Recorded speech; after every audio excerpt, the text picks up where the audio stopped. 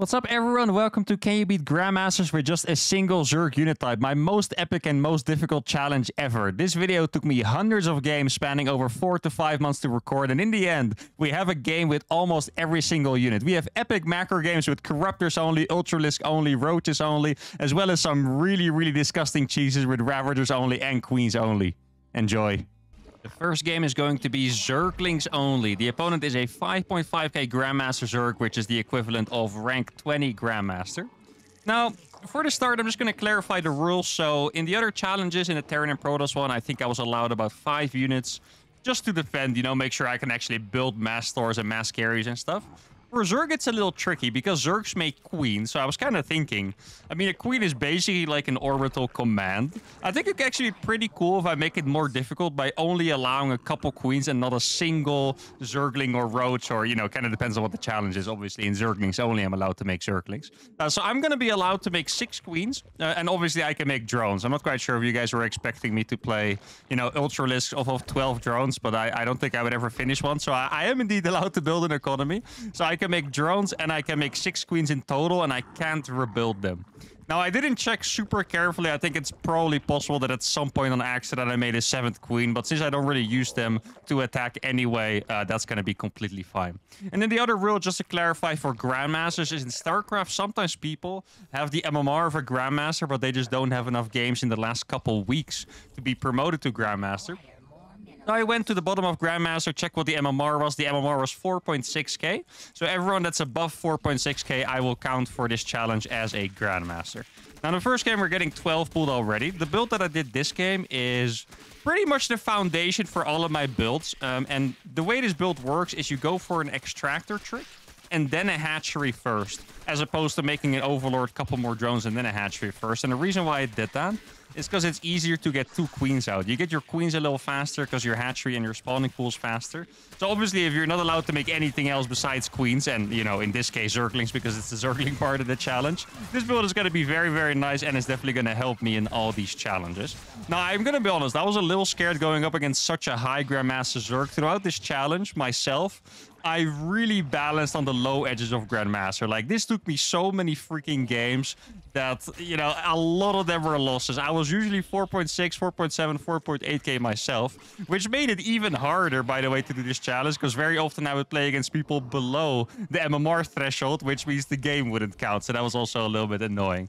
Now, the reason why he said W2F is because the build I did, that's not a build you do in ZVZ. It's actually a build you do against Terran and against Protoss. So obviously he wasn't expecting it. I mean, he doesn't know I'm doing a weird challenge. My name on this account is Normal Player. So I'm not quite sure if that tipped him off or actually, you know, got a mind game, made him believe that I was going to play normal. But that's why he said that, because he's a little surprised that I'm doing this build. Now, this was most of all me failing to surround the queen, but I guess in the end we killed it anyway, so that's fine. Now, this build that he did, 12 pull, or at least, yeah, no, it was definitely a 12 pull. Sometimes Zergs do something a little weird, 30 pull, 14 pull, but this was a 12 pull. I think that's probably the best option I could have had for this challenge, because in this one I'm allowed to make Zerglings and queens. I get my queens extra fast, and I can make Zerglings extra fast because of the build. So I was a little bit lucky here, but I guess that only balances out the fact that my opponent is incredibly high MMR. Now, this is a move that I really like to do, is just have a couple Zerglings in the main and run them around forever, because I think I have the APM to do so. I was historically a pretty fast player with Terran, so I can, you know, keep this up for a long time, and my opponent, he might miss micro, he might get really annoyed, he might hate me and start sending an email to the balance team already about the speed of Zerglings, which are all things that are going to work in my benefit. Now, I have one evolution chamber. Later in this game, I kind of started thinking it might have been better to go for a double evolution chamber, really get double upgrades for the Zerglings going. But the truth is, I need the good economy, right? Like, I can't really play this without a good economy. Zerglings, super good in the early game. Though that is usually when it's accompanied by Banelings. Just Zerglings is not that great, but if you get later into the game, you're going to see that in this game, by the way. If you're going to go up against like 150 supply of Roaches, even if you have 200 supply of Zerglings, you're not really going to win, because, you know, there's not that much surface area anymore. Like, Lings are really good in small numbers, but not that good later on. So I kind of figured I'll get a lot of economy. I'll just go one upgrade and I'll keep trading, attacking, and stuff like that. But I definitely think there's something to be said, maybe getting a little more gas earlier and going for the double upgrades instead. Now, these challenge builds always look a little funky. As you can see, I'm playing against a 2-base Zerg. And I did some damage, and I'm building my 4th base at 5:15 in the game, which looks absolutely ridiculous. But the truth is, you know, I can't spend the money any other way. Like, I'm not making any expensive units. I can only have so many larvae. So all I can do is just build more hatcheries. I'm pretty sure I'm going to start a macro hatch and maybe even a 5th base soon, because, you know, how else can I ever spend this larva on enough Zerglings? There's a limit to queens I can build. Like I said, I can't really make that many queens. Admittedly, in ZVZ, that is not that big of an issue because, well, the unit limitation is a big issue, but not necessarily that I can only make 6 queens, because you don't really make that many queens in ZVZ anyway. Like, usually just 1 per hatchery. I think if you play against Mutalisks, for example, you probably make a couple more, but that really is about it. Now, at this point, my opponent's still on 2 bases, so I started making a couple spores just in case it's Mutas. Keep in mind, 6 queens, pretty good against Mutas, but if it's 15 Mutas, suddenly not so good anymore. So in that case, the game would go freaking chaotic, because I'd have to counterattack and survive with only spores, and that'd be crazy.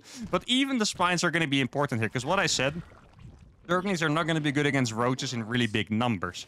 So I think I really need the spines to defend. It looks like my opponent's going to attack, and I'm going to play a horribly frustrating and annoying style to deal with in this game, because I'm just going to be counterattacking all the time, make sure he never gets bases, sacrifice my army. And there's one really important thing to this as well, and that is that I have to trade frequently.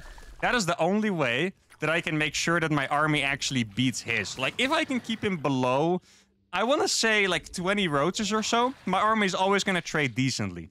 Even if I get up to 200 supply, that means my opponent has 35 Roaches with upgrades. I'm not going to be that happy anymore. There's still going to be some plays that I can make, like I could go for a Nidus, or I could drop a lot of Zerglings.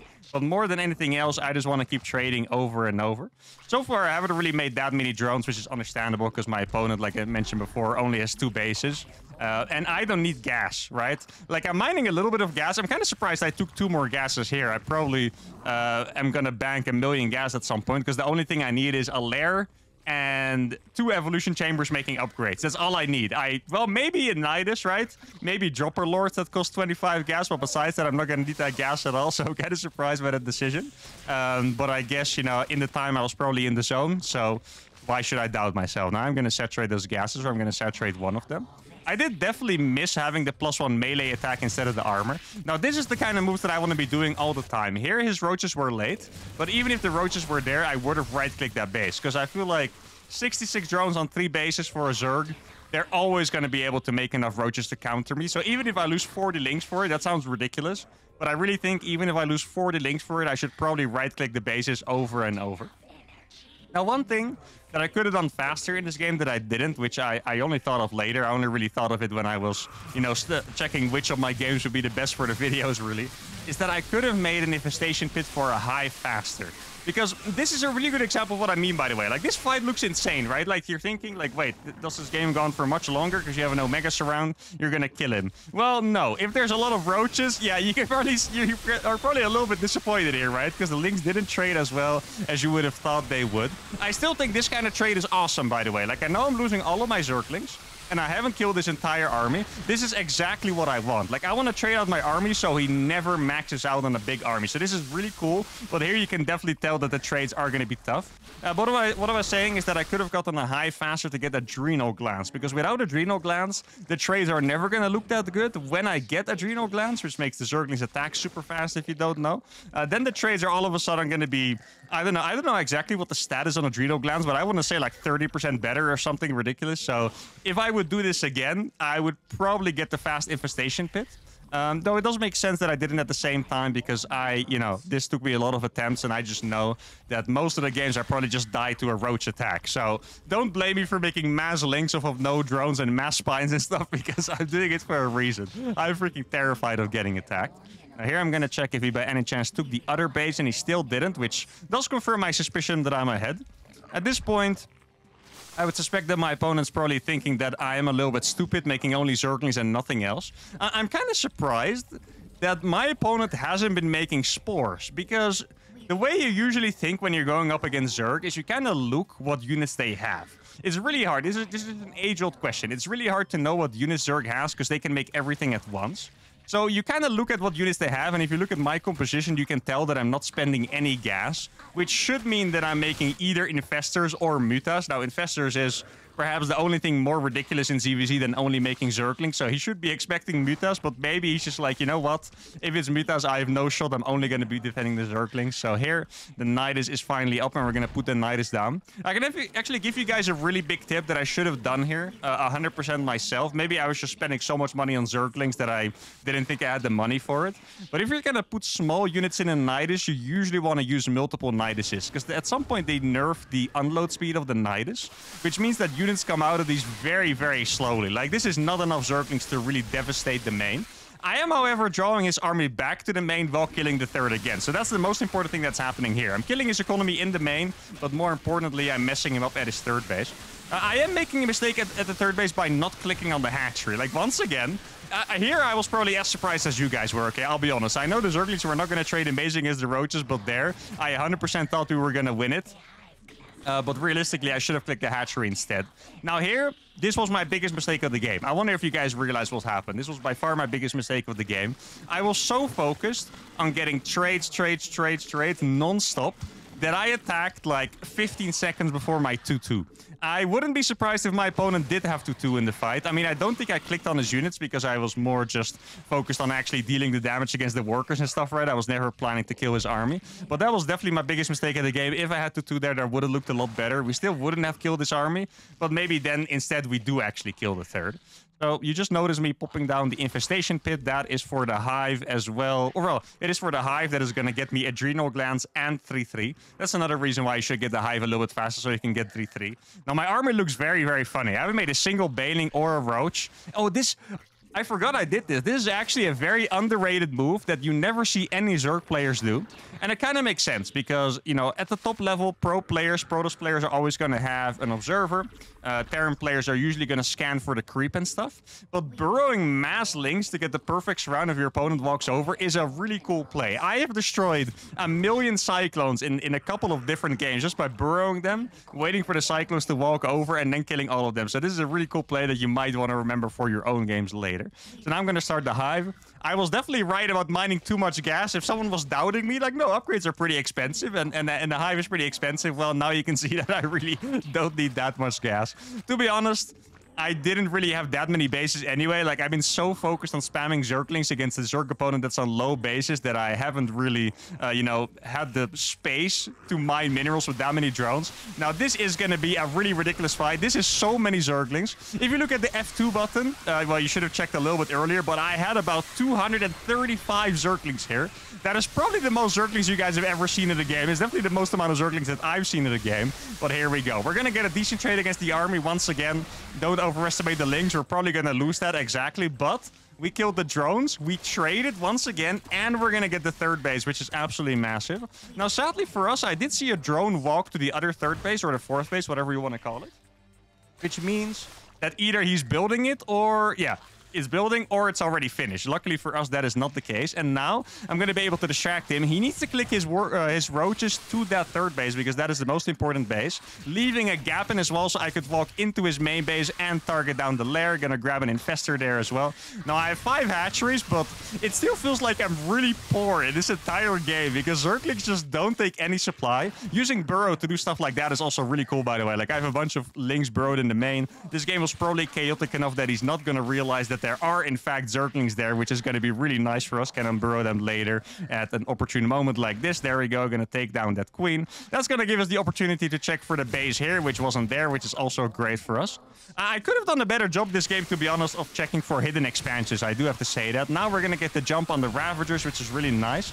I think we should barely be able to kill those, I think. Yeah, it's not super one-sided, but we are going to get them. Funny enough, as you can see, he also has burrow there. So I'm burrowing links and he's burrowing single Ravagers.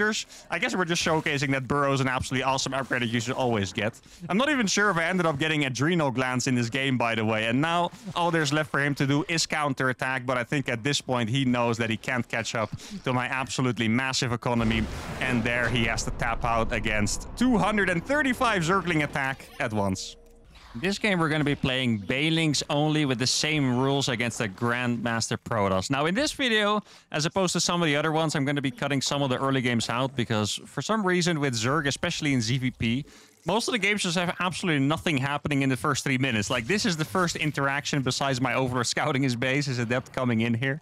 Now, I just want to talk about the strategy real quick because this is a very interesting one. So, if I would have told you guys, I'm going to beat a Grandmaster with Banelings only, what is the first thing you think of? I bet maybe you were thinking about a ZVZ all-in, or maybe you were thinking about ZVT against Bio, where you just have mass Banelings. Now, I found that those situations are actually incredibly hard. Turns out that only Banelings is not the best strategy ever. Who would have thought? So kind of what happens normally is players are forced to split their units against Banelings, giving the Zerglings more surface area to attack them, to surround them, right? So it's a really good combination.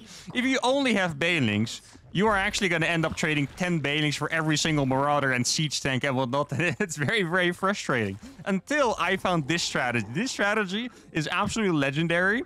And I think ever since I found this strategy, I might even have won every single game with it. Like, it's pretty crazy. So the opening was the exact same as last game. We get the extra fast hatchery so we can get the double queen out. Then we get 4 gases, and I'm going to be doing a Baneling freaking Nidus. Now, you might wonder, how the hell does that work? You'll see. It actually looks surprisingly powerful. I promise you guys. This is not, I'm not kidding you guys. This is insane. So you try to time the Baneling nest to finish at the same time as the lair, so you can start Baneling speed. This is quite important because Baneling speed, I don't know exactly how long it takes. I just know that it takes freaking long. Like, if you have ever been in a situation where, let's say, a Terran all-ins you with 2-base Marine tank and you're waiting for Baneling speed, I think you'll know what I'm talking about. It's incredibly difficult, you know, waiting for that, trying to stall the Marines. Baneling speed probably takes like 15 minutes or something. Realistically, I think it's probably 80 or 100 seconds. I'm not 100% sure which one it is. I just know it's very long. Now, this challenge was a little awkward because I had to be so careful to not use my Zerglings. Like, I know it sounds really stupid because how can you make Banelings without Zerglings? Well, you can't. So these are the first Zerglings I've made this game. I don't make any. I just click them next to the Nidus. I didn't even make link speed to make sure I didn't accidentally run them across the map in 2 seconds. I just rallied them next to the Nidus. I morph Banelings and I click them in here. So here is when the master plan begins. We start a Nidus in the opponent's main. Notice how I have pretty well spread out Overlords. I have one in the main, there's one near the third, one in the natural, and even one at a potential fourth base on the top. And this is exactly what we're going to do. Baneling speed finished at the exact perfect time, and now we're just going to be rolling in Banelings. Going to have to detonate those manually, and they kill about 15 probes. And now the Orcas are going to come here, so I'm going to put them back in the Nidus, but the second Nidus is already starting, and I think you guys are starting to understand what the master plan here is exactly. I'm going to have Baneling Niduses on every single base, so I can roll Banelings into every single mineral line over and over. This Protoss player is playing a very standard Protoss game. He just made triple Oracle, then he's going to go into Blink.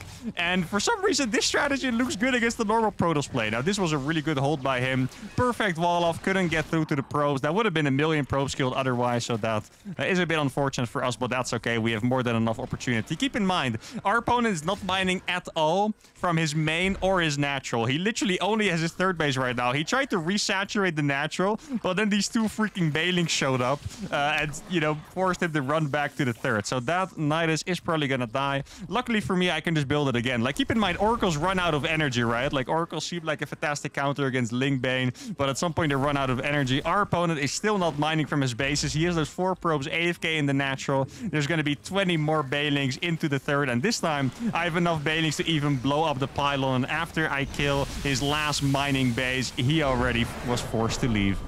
I also played this other game against a Grandmaster Terran that looked very similar. The funniest part about this game was that my opponent even recognized me. He saw my name and he was like, "Is this uThermal?" I think even a fan of mine would have not expected something as ridiculous as this on the Grandmaster ladder, right? So notice how I have speed for my Overlords. Overseers and Overlords are super fast, so I can put down the Niduses. And I have my first 2 Overlords in position. There's one in the main, one in the natural. Overseer is for the third. And this time, I decided to put the the first knight is down in the natural. Now, what is potentially really exciting about this strategy is that Terran tends to make a lot of Marines and Hellions, and sometimes Hellbats. And all of those units really suck against Banelings, so that could be pretty awesome. So the Overseer baited his Marines to the third base, and now the Banelings are out in the natural. He's gonna lose so many Marines and SCVs already, even the SCVs or the Marines on the top going down. I still have a couple. Can I get a hit? Probably not with those, but there's already another knight is going up in the main, and soon a knight is in the third base as well. Now, one thing about this strategy is that my economy really sucks. Like, I only have 2 bases. I do have full saturation. Now, this was a really cute move. I was distracting his Marines with the Overseer there, which is quite nice. And now I have more Baileys coming into the main base as well. His entire main mineral line is gonna die. And that means I'm also gonna use a couple Banelings here to kill these Marines. I'm not sure exactly why I did that, because it's very inefficient, but I guess I got mules. And our opponent was forced to type XSD. GG. The third challenge is going to be Roach only. We're playing against the Grandmaster Protoss. And this Protoss is significantly higher or more than the Baneling Protoss. Kind of funny they give them names like that. The Baneling Protoss, the Roach Protoss. And you can already tell that the Adept harassment here... First of all, the Adept arrived way faster, but it's also going to be significantly more annoying. I think our opponent here is about 5,000 MMR, which I don't quite exactly know what the equivalent of that is in Grandmaster. I think it's probably about rank 100 or so, while the last one was really towards the bottom, maybe like a 180, 190. But there we go. I made a couple buildings, and that's the way you save drones. I think I only lost 1 drone in the end. There's also a lot of mining time lost, which is a little bit annoying. Now, this game, I did go for another build. I decided to not go for the fast hatch first with a double queen. I decided to just go for a hatch first. Around this time, I was also learning how to play Zerg like a normal human being instead of all my ridiculous challenges and stuff. So I guess why not go for a regular hatch first? Now, the problem with mass roaches against Protoss is simple. Roaches are a very strong unit, but typically... you make use of being able to morph them into Ravagers. So when you run into certain problems, like first of all, force fields, second of all, Immortals, units that do a lot of damage against armored, or even air units, Corrosive Bowels are super good. Roaches themselves are not going to be that great. I think Roaches would be the best if you play against someone going for, let's say, like a Zealot charge timing. That's pretty common these days. But if they play more standard Blink style, you know, Oracle into Blink, which is the most common build that you almost always see, Roaches are really not going to be that great. And worst of all, my opponent should have an idea now, because the Roach Warren is, first of all, not supposed to be that early, and also not really supposed to be before the Evolution Chamber. So he should start getting a little bit suspicious. But we don't know, right? I'm just trying to get like a nice speed torch timing out. Maybe he thinks I'm being safe. Later on in this game, I'm really going to try to sell the mind game as well. Only have certain groups of roaches here and there to make him think that I'm, you know, maybe actually just playing safe roach and my build just sucks. There's always one thing, and I always advise this to lower MMR players as well, is sometimes you don't want to read into your opponent's build too much. Here I'm going to go for a fast building block in the wall so there's a depth scan shade in. Because there's always the question, and I really mean it, that this happens at every MMR. As my experience playing as a top Grandmaster, it happens in Grandmaster Ladder too. People try out builds, or people have a different strength than build, stuff like that. So you always have to ask the question, is my opponent hiding something? Or does his build just suck, right? So I'm sure my opponent here was kind of thinking the same. He's like, it looks like a roach on it, but maybe it's defensive roach. I'm just going to keep scouting and not read into it too much. So far, it's been a bit of a tough game. And this is the kind of game that I expect with the unit limitation. If I was allowed to make as many queens as I wanted, plus like 30 Zerglings to be safe, then all of a sudden, this is not that much of a big deal. You surround the Adepts, you have the queens nearby to kill the Oracles, but it's not that simple here, so I had to take some losses. If this was a normal game, I would definitely consider myself to be behind. But I do kind of feel, how do I put this? I always feel a little bit of a magic boost when I play weird stuff. Like sometimes I feel like a better player when I do these weird challenges, because for some reason I just get out of these ungodly situations. And I would say it has a lot to do with the mindset. Like normally, if you're playing like a normal style and things go wrong, it is pretty easy to give up. But in games like this, where you're just playing a little bit ridiculous and trying to make something crazy work, it feels kind of weird to give up. Because if you think about it, I'm already putting myself at a disadvantage by playing weird. So why would I then leave if I get into an actual disadvantage in the game? It doesn't make much sense, right? I might as well just keep going. So here's when the mind games begin. He revelated these roaches, and I want to do some kind of a roach timing. What I'm going to try to do is I'm going to try to keep a bunch of roaches in the same spot. So whenever he rescouts with the Oracle, he will still see a bunch of roaches standing around there and not realize there's something going across the map. I think that's very important. So roach speed is on the way now. After this, at some point, I'm going to go for tunneling claws. In my opinion, tunneling claws is actually one of the most underrated upgrades in the game. Like, it is very, very good. And even better because most people don't expect it. Think about this. Let's say you have 50 roaches, right? Tunneling claws basically allows you to have your entire army cloaked. Imagine if you could play Marine Tank, right? Let's say you have 40 Marines, you have 5 tanks and some medevacs, and you could just cloak your entire army, walking into the Protoss base and siege. That'd be pretty nice, right? That's basically what Tunneling Claws does. Now, roaches are not going to be as devastating to have in your main base as, I guess, a mass Marine Tank army, but still. So here, I just wanted to try and get some trades. I'm taking a battle here, but I'm not going to continue this battle. I saw an opportunity to snipe one Immortal, so I did that.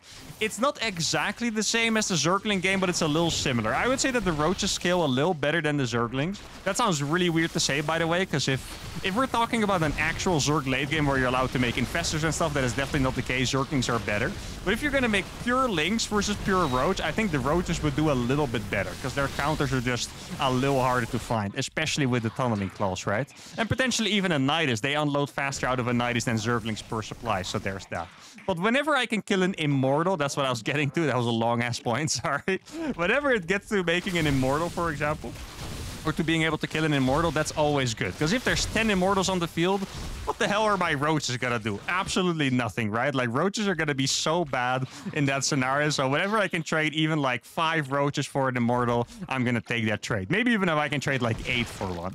Now that was actually a cool move. I sacrificed 1 Roach there so his army would back off, and then I can use the Tunneling Claws. Now he is starting to build cannons everywhere. That's the biggest downside of Tunneling Claws, is you can see the upgrade on the unit. Like, if you look at my Roaches, notice how they have these weird like red spikes on top. That's what gives away that you have Tunneling Claws. So that's why he started building cannons, which is unfortunate. But he might not have cannons in the natural yet. And this, like, literally this against both Terran and Zerg and Protoss is the move that makes it happen. Because having 3 Roaches and multiple mineral lines is so hard to deal with. You need to send units and detection to every mineral line, plus deal with the main army. Now look how fast he's going to lose workers in both bases, and he's still going to have to focus on this main attack. Now this attack is not as devastating because his units were right there, but look at the amount of probes that have been devastated already.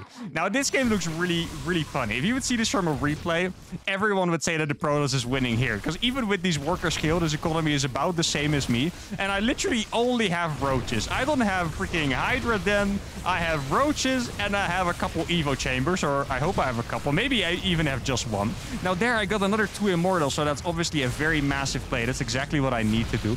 Now the best thing about the Roach is that they're cheap, so you can make an absolute crap ton of them. Like, notice how I still have the Roaches in the natural as well, and this is where it started to be happening. Like, so far he was doing fantastic, but this last minute or so with the Tunneling Claw Burrow Roaches into the natural, into this Roach attack at the front is going very well. He doesn't have detection there.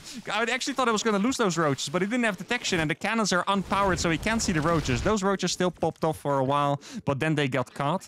And now, I mean, I guess we're back to the drawing board. We have 150 supply of drone Roach with a couple queens. I don't think I'm allowed to make any more queens. I'm pretty sure I have 3 queens or 4, and I lost the other 2 or 3.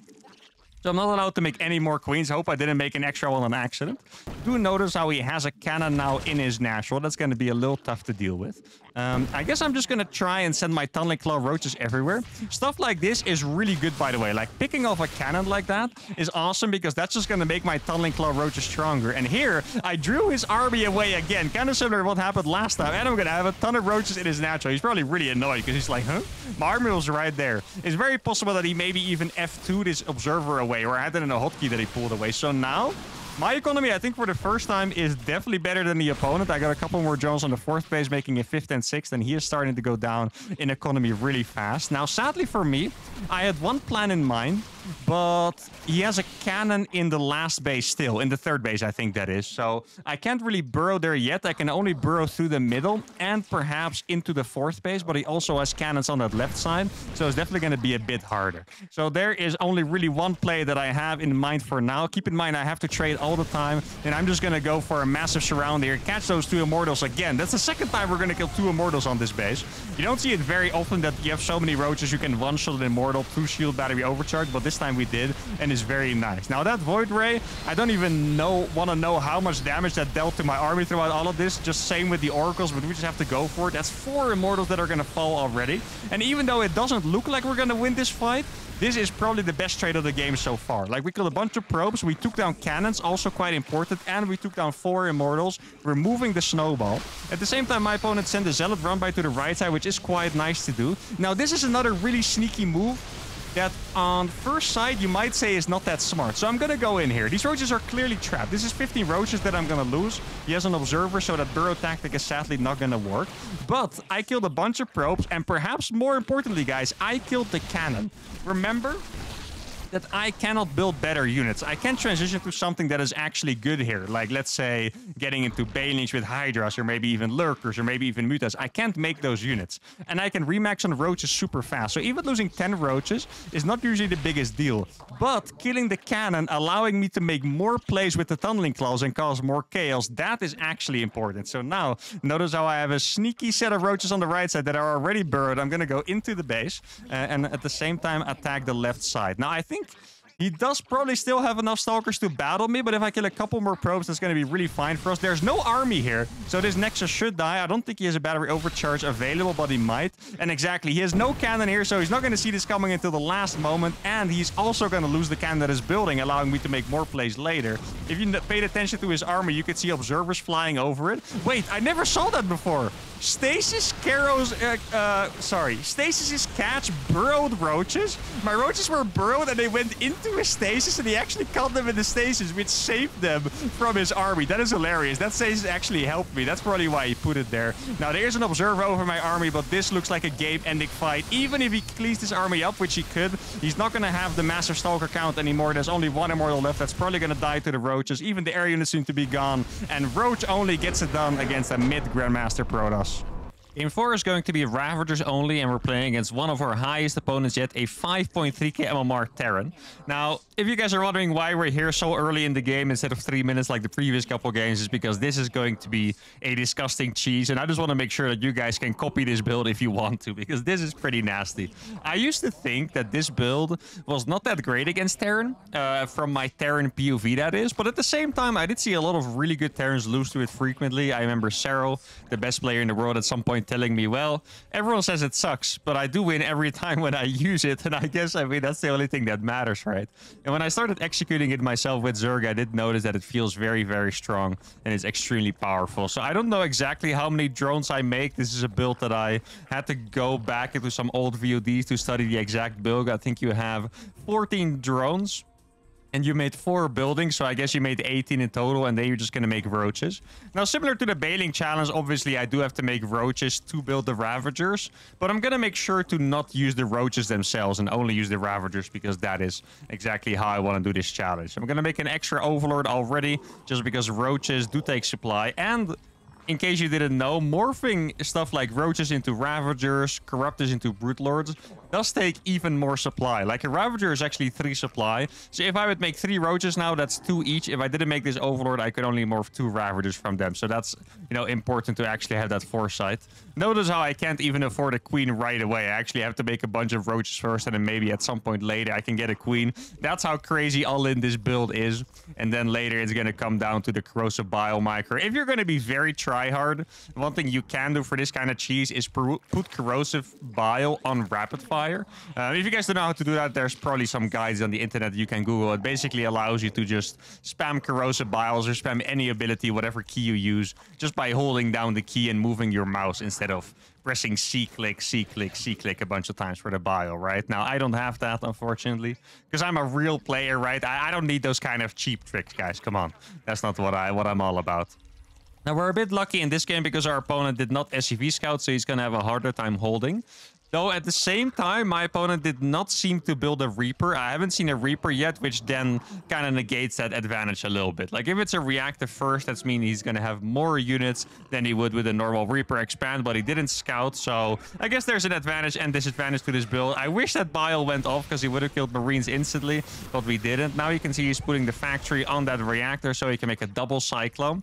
That is one thing that makes these kind of builds a little more questionable, because the Cyclone being able to be built without a tech lab makes it a little bit easier to hold. I did see a lot of talk about Zerg cheeses not existing anymore just because of that, because you know, you can now make Cyclones way easier even from a reactor.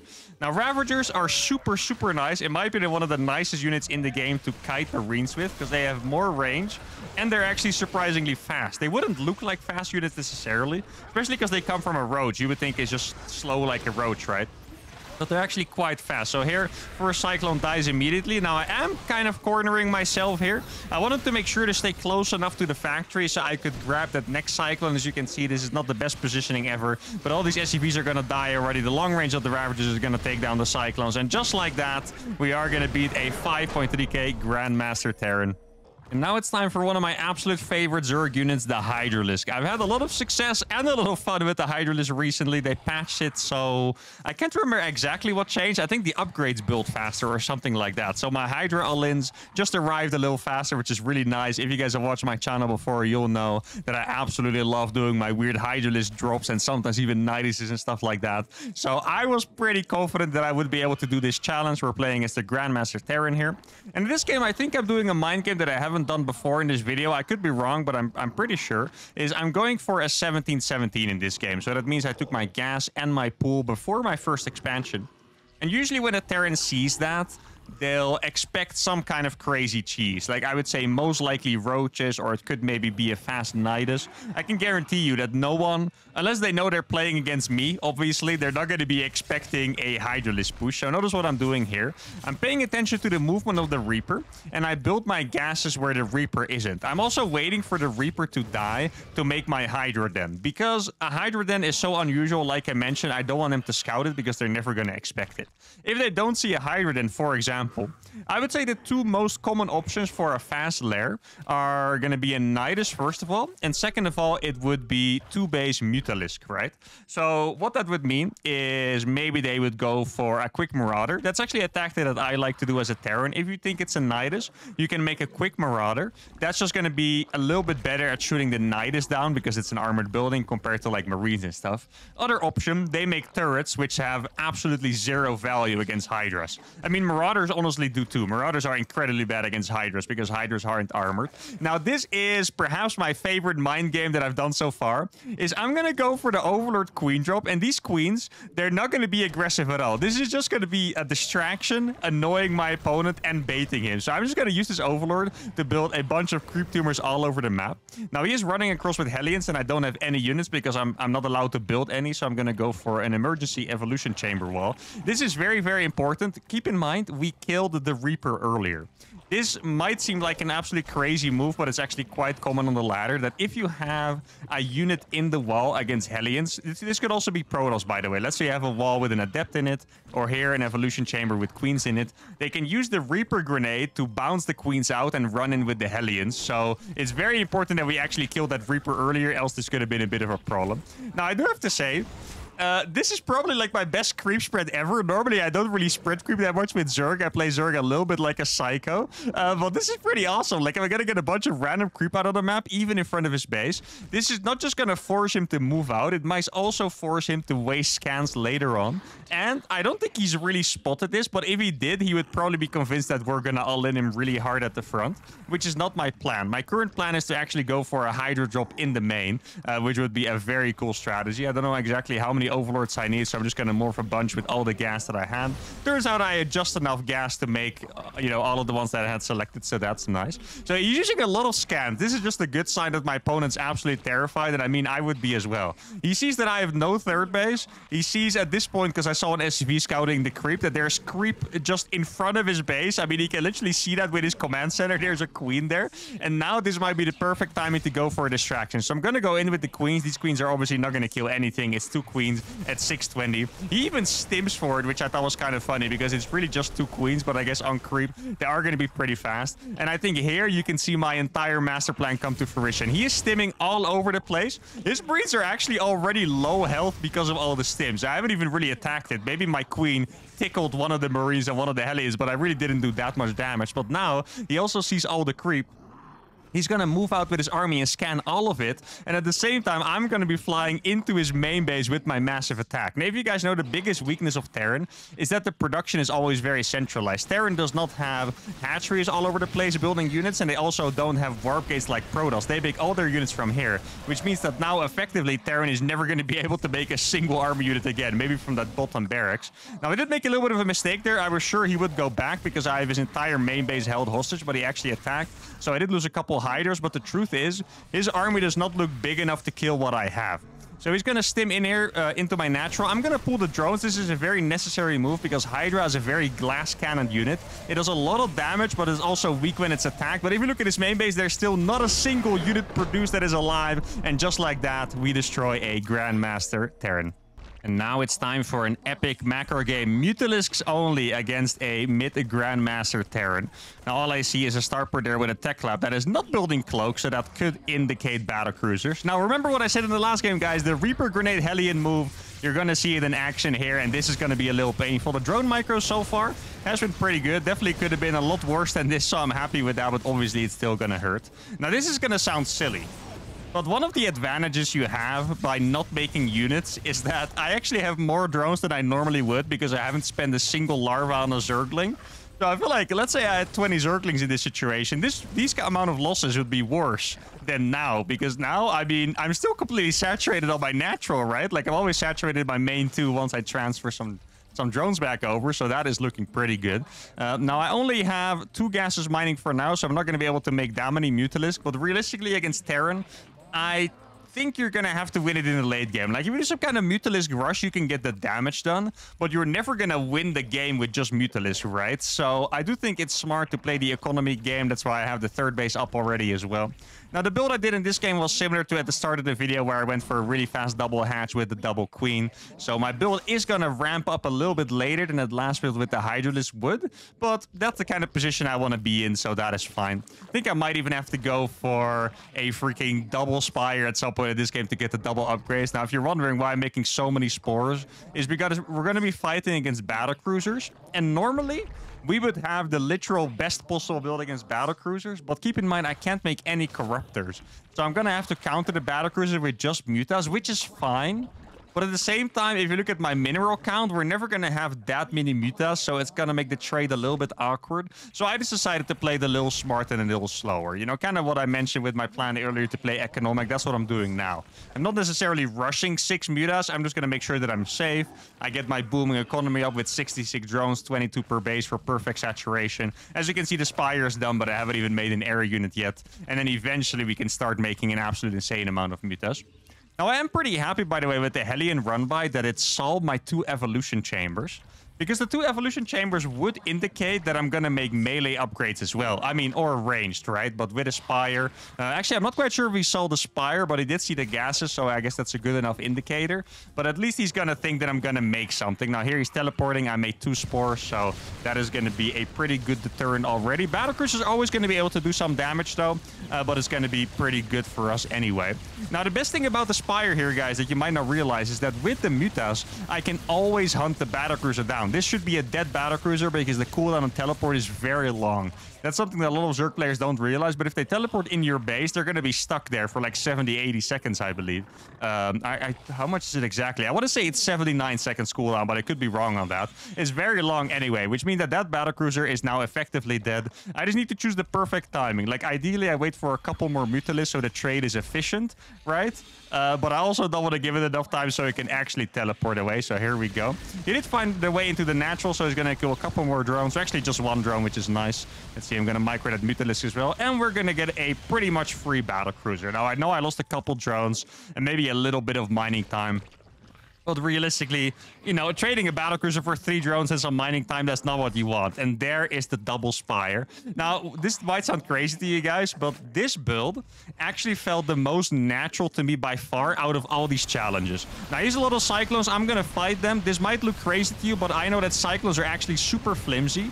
This is still not necessarily the trade I would recommend, but as you can see, we are actually going to kill all the Cyclones. I bet at least half of you thought I was an absolute freaking psycho when I flew in there, but I know that Mutas are actually pretty good against Cyclones, and my economy is pretty decent, so we can afford trades. Now, it's a pretty common theme throughout all of this video that if you play stupid army compositions like I am, just spamming a single unit, you do need to get trades pretty frequently, because StarCraft is a game of hard counters, right? Like, imagine if he makes literally 33 Thors, right, with 3-3, then what the hell am I gonna do with Mutas, right? So I always want to keep trading and stuff. So even there, you know, in some way it might have even been better for me to let the Cyclones live, because then he would maybe make more of them and not realize that they're not that great against the Mutas after all. I only thought of that just now, but in the end, I'm still going to be pretty happy with this.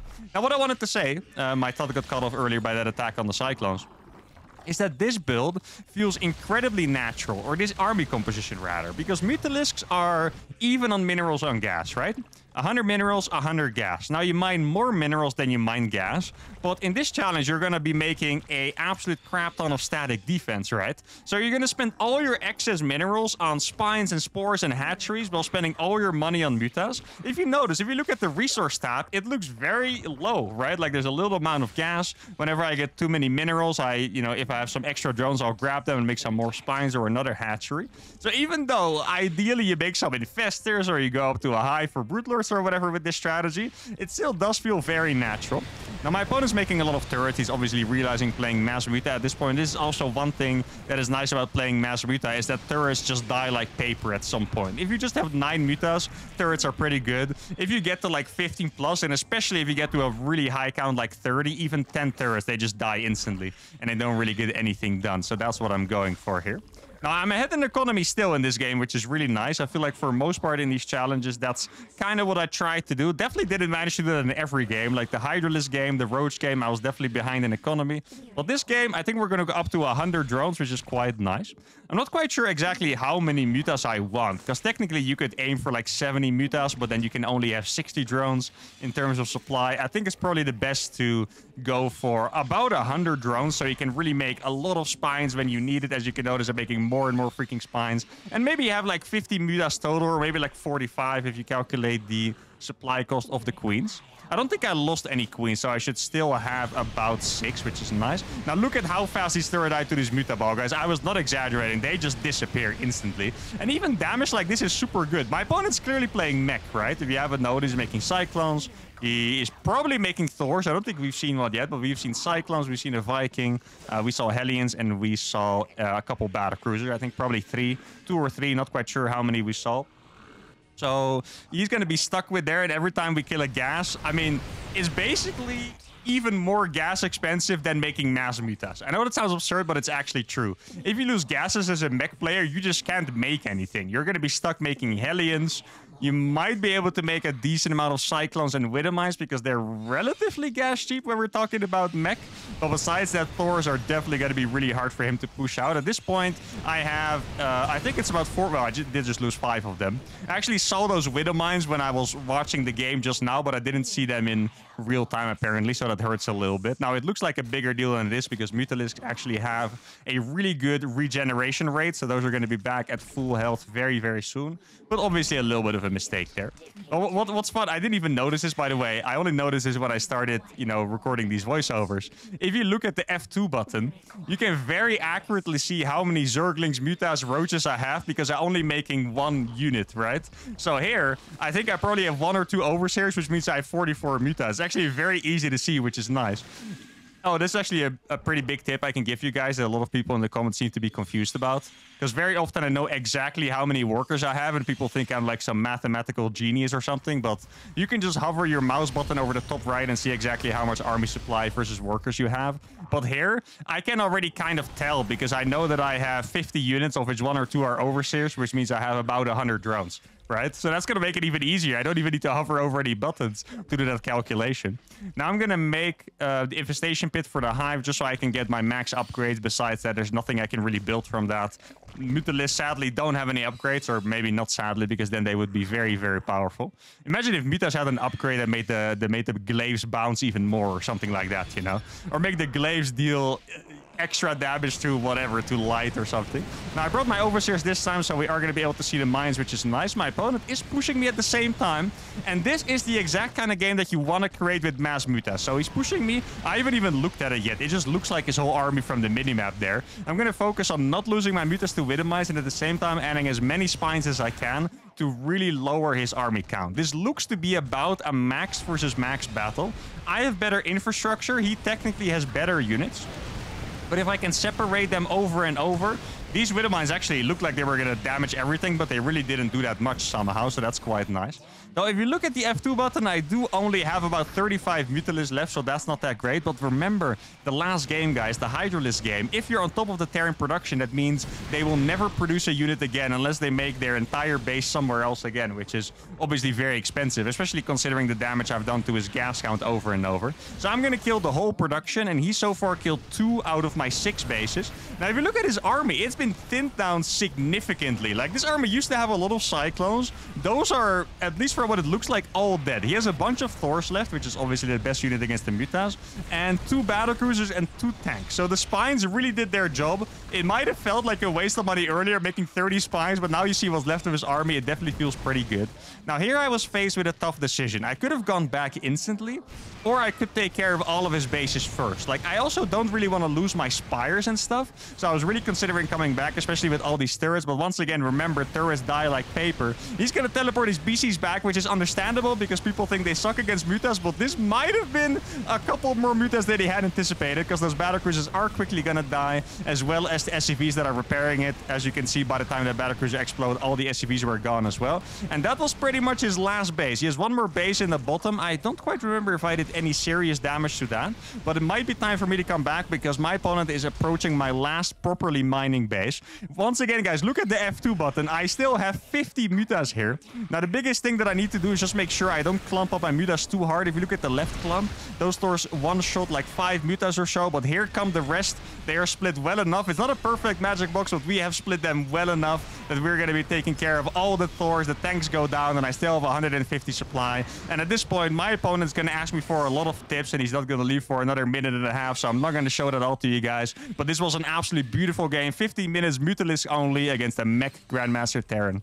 Game number 7 is going to be Lurkers only, and we're playing against a Grandmaster Zerg. Now, at a first glance, this looks like an uneventful early game, but if you look at the minimap, you'll notice there's 5 gajillion Zerglings running at my base. And sadly, guys, we are not allowed to make Zerglings, Banelings, Roaches, Ultras, whatever I wanted to defend this, I can't make it. So this is going to be a little bit tough of a hold. Though at the same time, I think this is going to be a nice little class on how to hold this kind of thing. So pay attention. We're going to go for a really fast reroll. The building positioning is the hard thing out of all of this. Now, Queens luckily have enough range to shoot the Zerglings. I let the evolution chambers finish, so they spawn Brootlings when they die, which is just a little more help. Definitely should have canceled that building in the top. Not quite sure if I managed to do that. Looks like I had it selected, but I kind of failed to cancel it, so that's my bad. And now we are left with, yeah, barely any workers. We do have a random lair in the main, and we have 5 evolution chambers. I was considering canceling that evolution chamber, but at the last second, I noticed his Zerglings were coming back, so I didn't. That would have been a little bit of a psycho move. But all right, here we are. It's kind of hard to tell what the situation of the game is. Like, obviously, we're ahead in tech, right? Like, we have a lair, and our opponent has no lair. I mean, if he has a lair while doing for a Zergling all-in, then he probably, you know, is going to have to revisit his build a little bit. But I just imagine that we have the tech advantage for now. But we do have little drones, and we have a bunch of evolution chambers. He has even more Zerglings. But I guess we are approaching our max queen count pretty soon, so that should help in defending this. There we go. We do have 6 queens. Hybrid then is on the way. This, by the way, is a classic mistake that, in particular, I know the Zerg players make a lot. I guess Terran and Protoss don't really have a similar mechanic where you have to choose between making workers or Zerglings. But very often I notice that Zerg players, they do a Ling attack, and they don't quite realize in time when the attack is over. I mean, if he just started droning after he saw that I made, I think it was 7 evolution chambers and a Baneling nest or something like that. If he saw that and starts droning, there's no way his economy is going to be that bad. But instead he makes more Zergling because he's kind of like, how do you say it, tunnel visioned into doing a mass Zergling all-in, and that's going to work out very well for us. Now, it does look pretty funny that I have my Lurker den on the way already, considering that, you know, I don't even have a single Zergling on the field and it's only 5 minutes in the game and we just got Zergling all in, but I guess that's just how we play the game now. Now, I imagine that is Overlord speed on the way on that hatchery. And what my plan here was to just go for lurker drops. I mean, just drop a bunch of lurkers in every base. If you look at my overlords on the minimap, you'll see that there's no third base yet for the Zerg player. I'm also going to go for a Nidus here. I guess this is going to give me more opportunities to harass in different ways. Now, I did get a little scared here, because usually if your opponent doesn't take a third base, it means Mutalisks more often than not. Like stuff like Niduses, and I mean, if you want to get even crazier, stuff like 2-base lurkers obviously is not very common in ZVZ or in just StarCraft gameplay in general. So I was kind of expecting this to be Mutas, but at the same time, it was going to be so late that I don't really know what's going on. But at some point, I'm going to have to start adding some spores just to be safe. I do have my 6 queens already. I'm going to go for a macro hatch here just because, I mean, it sounds kind of crazy, but I still can't move out of my base, right? If I keep one lurker at home, I probably could, but I'm going to send both these lurkers to harass in different bases. And then, yeah, I still can't actually move out of my base. Even with that one spine, spine obviously deals no splash damage. Not actually that great against Zerglings. I would be pretty terrified if I was my opponent, by the way. Like, if I had to go up... Oh, there's a Nidus in my main base. There you go. So it's not Mutas. If I would have to go up against mass... Or, like, against a Zerg player and I'm making mass links, I'd be terrified of running into a couple Banelings. But I guess this man has no fear. So because it is Nidus, I decided to bring one of my Dropper Lords back home, because that one lurker, or one set of lurkers, is going to be able to defend pretty much an infinite amount of Zerglings. Especially when I'm going to be able to kill an Overseer, and I don't even see an Overseer yet. And at the same time, I'm going to have lurkers in his main, which is going to be... Like, lurkers are... Honestly, they're straight up overpowered in ZVZ. Like, lurkers do not die to anything on the ground. Obviously, you do need the hive upgrades with them. He's losing a couple Zerglings. He's losing the main base to the lurkers, and he decides to type LOL like any Zerg gentleman would do. Challenge number 8 is going to be Corruptors only. We're playing against a Grandmaster Protoss. So far, this game has been very civil. As you can tell, my opponent looks a little scared. He has this weird wall with 2 pylons and a blind battery. I think he was making a Void Ray first, too. So despite me just doing the build that I've been doing for most of this video, really, which is get the extra fast hatchery first to get extra fast 2 queens up, my opponent's scared, and that is quite nice for us. Now, right now, this game is very calm. This is the first interaction I really had, him scouting me within a depth that hopefully I do manage to kill with a queen, but not convinced I will. I actually have no idea where that one is probably still in the main. But later on in this game, guys, this is gonna be freaking chaos, okay? We're gonna be using Corruptors, mass Corruptors, to counter mass Stalkers. Now, just think about that for a second, okay? That's really how ridiculous this game is going to be. This might be the masterpiece of the entire video. We had a couple of big bangers. There's a couple more bangers to come. Ultralisks also gonna be super, super cool, and Queens only as well. But this game is actually just freaking crazy and just kind of defying the laws of the game more than anything else, really. So I'm trying my best to spread some creep. This is... I do have to admit, going for fast Corruptors in ZVP, I think there's a little bit of an opportunity for that to be an actual build. And why I say that is because very often Protoss players play Stargate.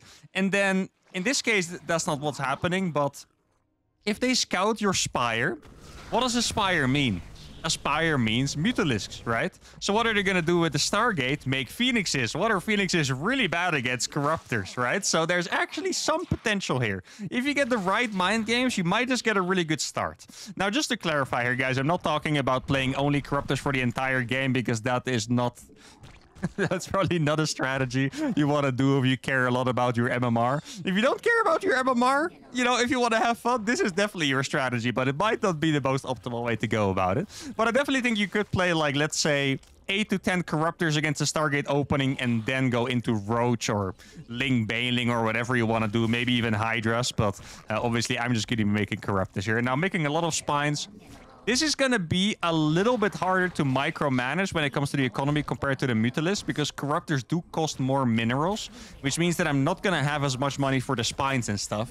But obviously, I'm going to need spines even more than I did in a Mutalisk game, because Corruptors don't shoot down. You can kind of use the spraying ability, I believe it's called caustic spray, on buildings, so you can kill buildings slowly, but you can't actually shoot down on units. So my only defense this entire game against every ground army, doesn't matter if it's 5,000 immortals, is going to be spines with 6 queens that I can't rebuild. Right now we saw a couple phoenixes, so that is really good news. Now I wonder if we're going to be able to make something happen with these Corruptors. We're already going to kill one phoenix, so I think he did scout the spire, right? I can't imagine someone ever going for what's it called, phoenix range phoenixes against a non-spire. Like, that is absolutely not a build. So here, this is gonna come to fruition even better than what I said, because he's not just going for phoenixes, he went for phoenix range. And then the best part for me is that he can't even use the fleet beacon to transition into carriers or tempest, because those both get destroyed by Corruptors. So this is exactly the start we were hoping for. I already have about 60 drones, I believe, because the third base is looking pretty saturated. I mean, I did sacrifice a couple drones for spines, but we obviously do need that. I did notice my opponent has stalkers, and stalkers are going to be, you could say, pretty effective in a one-on-one against Corruptors, okay? Like, the Corruptors might be sneaky and get, like, a backdoor Nexus snipe or something, but in a one-on-one, I'm pretty sure the Stalkers are gonna win. Now, let's see if I can maybe kill one of those Phoenixes. I have enough... Oh, we actually didn't kill that Overlord somehow. I have enough Corruptors to one-shot the Phoenixes, so he has to be very, very careful. Now, it's always a bit hard to build up the economy here, because I always need enough units to make stuff happen. But at the same time, I cannot really fall behind in terms of economy. Like, it's really a balancing act to play this kind of crazy strategies. Now, notice that my opponent does have 6 gases, and here we go. Now you guys are going to see the miracle of Corruptors. Corruptors start with low DPS, but the DPS ramps up super hard. Look at that Nexus. There's a battery overcharge, by the way, and it's gone. So much damage is done. If you're in position instantly against the Corruptors, then they're probably not going to kill the Nexus because the damage starts very slow. But if Corruptors are attacking your Nexus for 5 seconds, it's just gone. Like, the damage gets so absurd, like, it ramps up so hard that it just gets beautiful. Now, this game, it seems like I'm going for attack upgrades, probably because my opponent went for air. But thinking about it now, it probably would have been smarter to go for the armor upgrades, because I don't think... Like, Corruptors are realistically gonna beat the air anyway. Like, I don't want to say that too confidently, because Void Rays might be a problem. Now, he's using his lifts. That was a little bit of a mistake. Oh my god, Corruptors are even better at kiting than I thought. I thought I was gonna get 2 Phoenix for sure, but I actually killed all of them. But, like, against Void Rays, I'm not 100% sure if they would win the trade, but I kind of doubt my opponent's going to make mass Void Rays against someone who's already on mass Corruptors. It makes way more sense to make either Stalkers or Archons or Storm, and ideally all of them, right? Definitely not Carriers, definitely not Tempest. If I see... Okay, so he has a couple Void Rays, but that is not that many. He has the Prismatic Alignment activated, but this is exactly what I mean. He can't outproduce my Corruptor count. So this is not necessarily the most efficient trade of all time, but he spent a decent amount of time building up those Void Rays, and now they're all gone. Now, I don't have that many caustic sprays available. Remember what I said about the ramp-up damage, guys? That Nexus is probably still going to fall. Look at the damage. That's just 7 Corruptors, guys. That Nexus is absolutely disappearing. So we killed his third base a little while ago. Now we killed his fourth and his main. Now, there's one thing that's a bit of a problem with these Corruptors, is that the caustic spray cooldown is very long. I want to say it's 40 seconds. So you can't really hop between Nexi and kill them all, right? So it means that whenever I kill a Nexus, if he builds it again instantly, it's going to be pretty close to finishing the next time I have an opportunity to spray on it again. So at this point, he probably has that third base up and running already, and he's rebuilding the main and fourth base. So even though we're making some really good progress here, I have absolutely no idea why there's a gas there. I'll be honest, that looks so freaking weird. And there's only one... Why is there one pro mining from it too? And this is the kind of moves that I'm going to be pulling off all the time. Even though he has units there, I'm going to be killing the Nexi through the, you know, them attacking my Corruptors. I'm going to kill the Void Rays as well, even though I'm going to lose Corruptors for it. Just because I don't want him to snowball. Like, if I had access to Vipers with Parasitic Bomb or Infestors with Fungal Growth, I wouldn't mind going up against a million Void Rays, because they just die to Spellcasters. But 30 Void Rays, I mean, that's probably going to kill, like, any amount of Corruptors. Even if I had, like, 60, I think that would be pretty freaking scary. Now, this is the first time when I realized I didn't have enough Corruptors, and it's also going to get a little scary. because if he has that many Stalkers, that means he could attack me at any time. Notice how I started adding more spines. I don't have that much money. I feel like I'm managing the economy very well because I actually have very little minerals and gas. And now we're into the main, and I'm going to be able to kill that base again. And this is a time when I have enough Corruptors that I can start splitting them. So I'm going to hit the main and the third base. Judging by that pylon on the minimap on the right side, he might be trying to take a fifth base as well. So this is really when I started getting scared. And it sounds funny because it feels like I'm doing fantastic, right? If I was allowed to make other units than Corruptors, I would be super, super happy with this. But he's going to end up having like 40 Stalkers with the economy he has, and I only have Corruptors. So that's going to be quite difficult. But my economy, I can't complain about it at all. I think I have like 80 workers or so, saturating 4 bases very, very nicely. I have creep in his base, and this is going to play a very important role later on. I wonder if you guys can guess why, but this is going to be super important. So he doesn't have the 5th base yet, which is nice. I have 2 groups of about 18 Corruptors each, so I should be able to snipe at least 1 Nexus here. Hopefully I can get the outer bases. That would be the best. So he still has the Stalkers there. I'm gonna drive by. It sounds kind of funny to put it that way. Drive by. I'm so used to Helios. Drive by the 3rd base to try and kill the natural instead. I don't think it necessarily matters which Nexus I kill too much, but the 3rd and 4th base are the freshest, so that's going to be the biggest hit to the economy. But any win I can get is going to be really, really nice. Now you can see that the cooldown on Caustic Spray is still active, so I'm not going to use it on that 3rd Nexus just yet because I can't. I would love to, but I can't. And actually, I do think it's pretty good that it has a cooldown. Can you imagine if I just flew in with 30 Corruptors and killed every Nexus through his units and the guy is just dead? I mean, that would be a pretty beautiful strategy. Now, at this point, this is actually an interesting move because he stopped defending his main base because the Nexus is gone. So I'm just going to take the opportunity to kill a couple of his buildings now. Like, I might as well start killing them. Like, if you think about it, maybe the most realistic way for this game to end is for me to eliminate him, right? Because I'm never really going to be able to kill the Stalkers, but I can kill his buildings forever while keeping my base safe. So maybe the most realistic scenario here is that I actually eliminate his buildings entirely. I just killed his 3rd base again. He does have a battery overcharge here. That doesn't look like it's going to die. I mean, I have to take the risk over and over, but still, I'm going to be able to reproduce a lot of Corruptors with the economy that I have. And I think finally my opponent is starting to struggle to rebuild those bases. It looks like he's only on 1 base for now, and that's going to be really nice because 1 base is about maybe like 4 Stalker worthy economy, or if you're thinking about a minute, maybe like 6-7 Stalkers or so. So if he has 3 bases, that's 20 Stalkers a minute, right? That's a pretty big difference. So I'm really happy to keep him down. I was a little worried that he had a base on the corner, so I made sure to fly all the way around to actually check the bottom left and the top right. Because if he did have one of those, that would once again double his Stalker count, or even worse, in the case he took the bottom left, because that is a gold base. Now, I haven't taken a new base myself because, like I mentioned before, it's a really hard balance to find this entire game. I kind of thought he would probably be counter-attacking me. He's lost all of his bases. He's on 1 base against 4. He might not necessarily realize that I'm not going to make a single unit that's not a Corruptor, right? Now, this is a very important move here. This looks really silly, but these are actually the kind of moves you have to make. And this is what I meant by countering Stalkers with Corruptors. Corruptors are very tanky, so even though I'm going to lose a bunch of them, I'm going to keep like 12 alive and kill his most important base, which means that his only base left now is the base on the right side. That I believe is not quite yet finished. It could be finished already, but I don't think it's finished.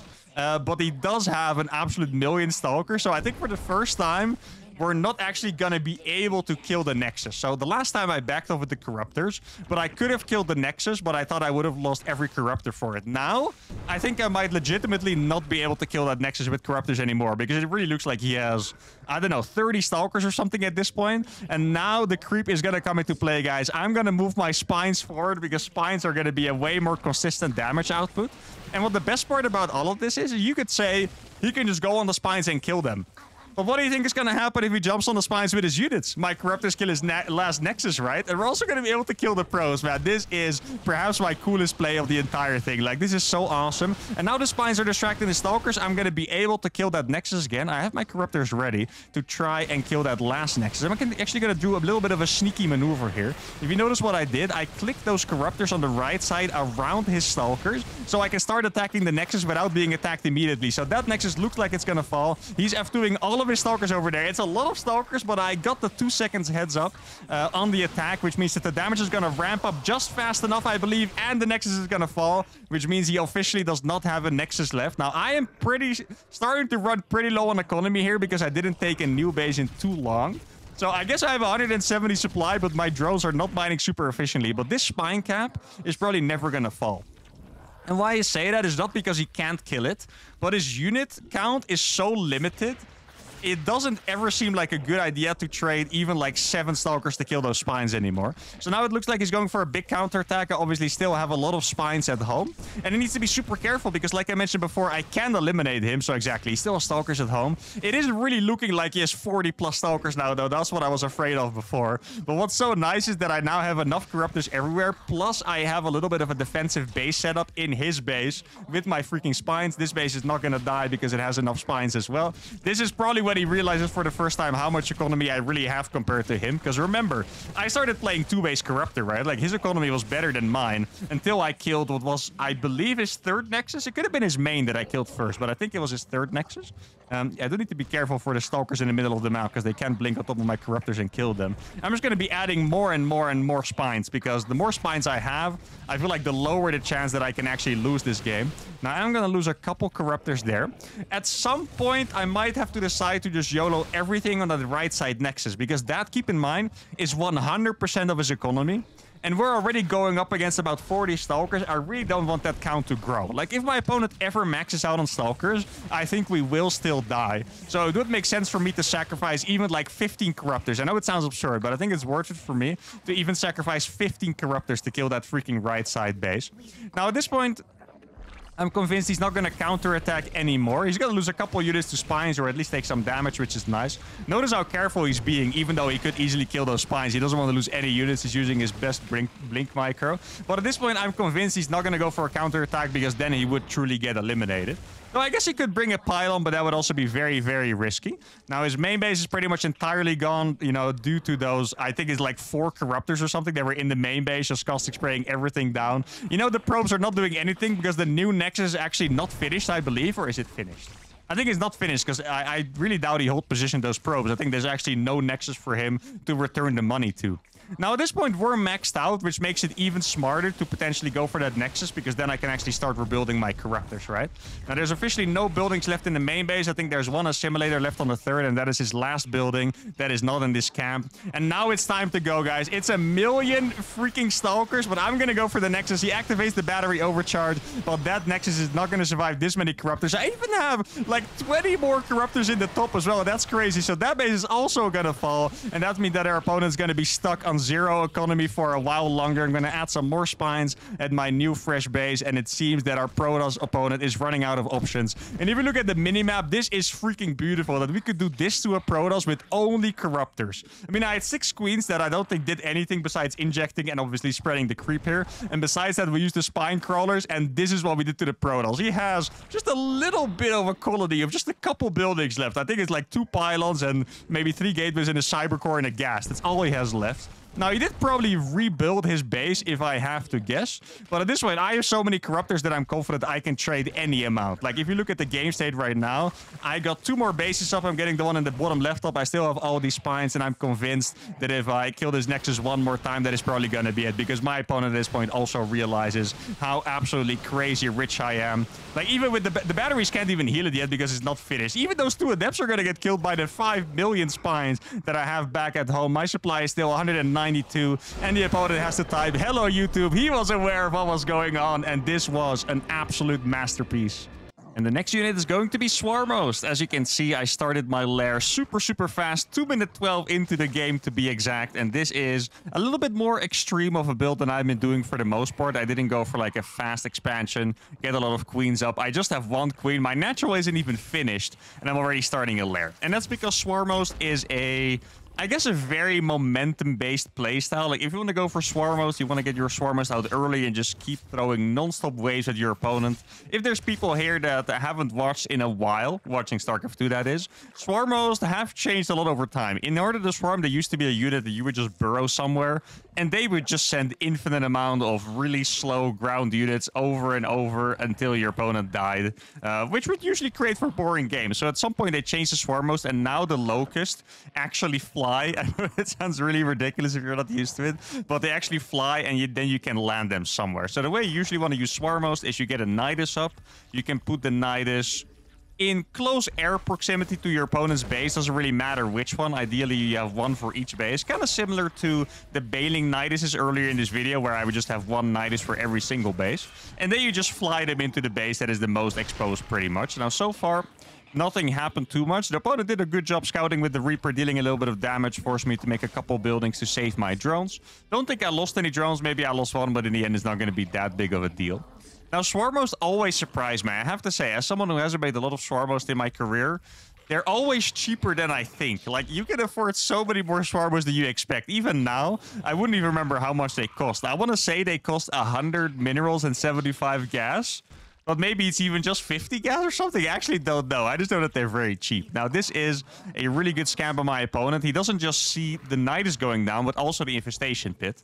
And I guess if this was a different strategy, if this was maybe like the Ultralisk only challenge, that I could perhaps confuse him with that, like start a hive instead of actually making a unit enabled by the Infestation Pit. But here, I definitely think he's going to be expecting the Swarmos with the Nidus, so that's a little unfortunate for us. Now, I did do a little bit of a trick here with the Overlord. As soon as a Viking attacks it, you can morph into an Overseer. Once it finishes morphing, it regenerates full health, and that's going to save it for a little bit. Now here, I just wanted to make sure to have that Changeling for vision. The Overseer is going to die anyway, as well as buy time for my second Overseer that's on the right side. I mean, look at that Overseer on the right side, guys. If I put a Nidus down there at what would probably be his fourth base, I can put my Locust directly into his natural, like super fast. Now, let's see, I'm going to start about 5 Swarmos already. There you go, probably going to go for a 6th there. And 6 Swarmos already can deal a serious amount of damage. Like, the thing with Swarmos is they are very supply intensive.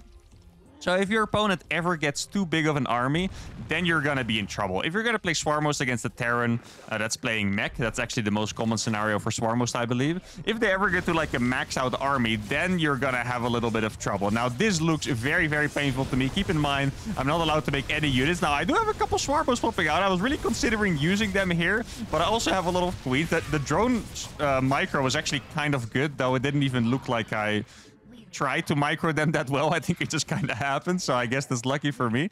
But that was a pretty painful move already.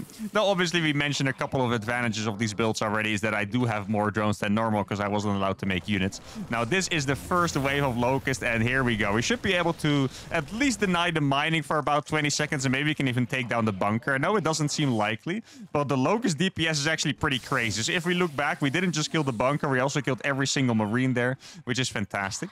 Now, I don't really have a lot of intel on my opponent, so I don't really know exactly what he's doing. This could be just like a 3cc 3rex bio. This could also just be a battlecruiser or something like that. And there is the battlecruiser. Now, I'm not quite sure if we have the defenses ready yet. I do have 6 queens, and just so you guys know, 6 queens do actually beat a battlecruiser pretty handily. Like, queens, I would say, are definitely the strongest defensive anti-air in the game. And I mean, you know, within reason, right? So when it comes to like the resources cost, when you basically buy an orbital command, the fact that it does so well against air at the same time does make it really, really good. Now, we have about 10 Locusts attacking that CC. I think it was barely not enough, but look how much freaking damage they did to that command center. I think that was 4 Swarmos worth of Locusts, and they almost killed that entire command center, which is crazy.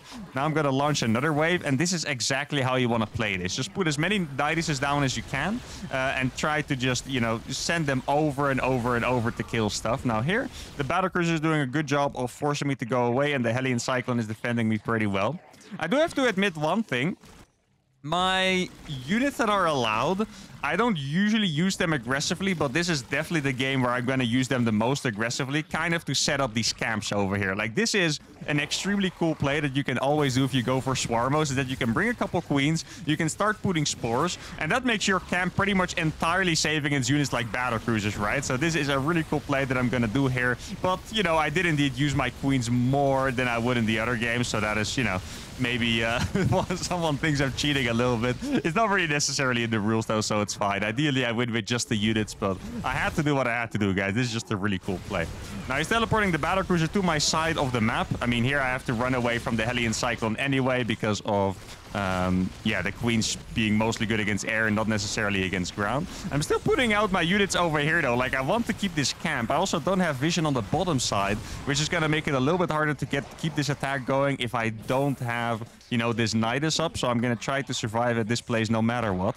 But look at how many freaking locusts I have already, guys. Like, my Swarmost army is way stronger than his army. Like, it's not even close. I have enough locusts to scare away his cyclones. And then I also have enough locusts to kill the entire mineral line. Now, I did save them. If you look at my supply at this point, you would think I'm absolutely buzzing. Like, this is looking fantastic. But realistically, Swarmost are so supply expensive that I don't really have that much. I don't even have 40 workers here, guys. I have less workers than my opponent, despite it looking like I've done an absolute crazy amount of damage all this time. And my opponent, well, in some sense, he might have a bigger army than me, but because I have so many Swarmos that can, you know, launch over and over, I don't really think you can say that. I'm employing the same tactic here as I did before. I send a couple locusts to the left side to scare away the cyclones, and then the rest is going to go into the natural.